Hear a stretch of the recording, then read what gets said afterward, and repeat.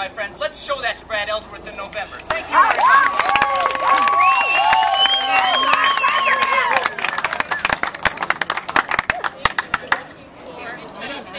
PA's working. Come up here.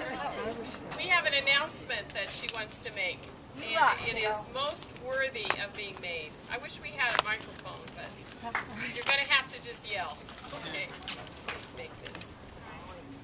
Hello, my name is Melissa Schaefer from Evansville, and I don't know if some of you probably haven't heard of 40 Days for Life, but it is an organization that does prayer vigils outside Planned Parenthoods or the abortion clinics. It doesn't matter if it's if they perform.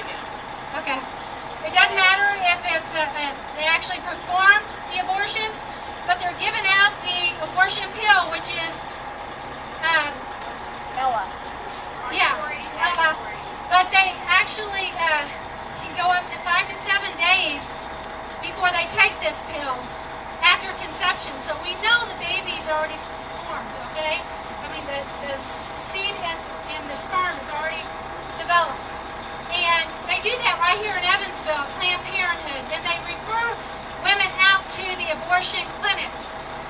But when Abby Johnson was here, and she was a director at a Planned Parenthood abortion clinic there in Texas. Sorry, I'm a little nervous. But anyway, after 8 years of working for this organization, she saw an abortion, and she had to change her heart. And now she is helping with 20 Days for Life, trying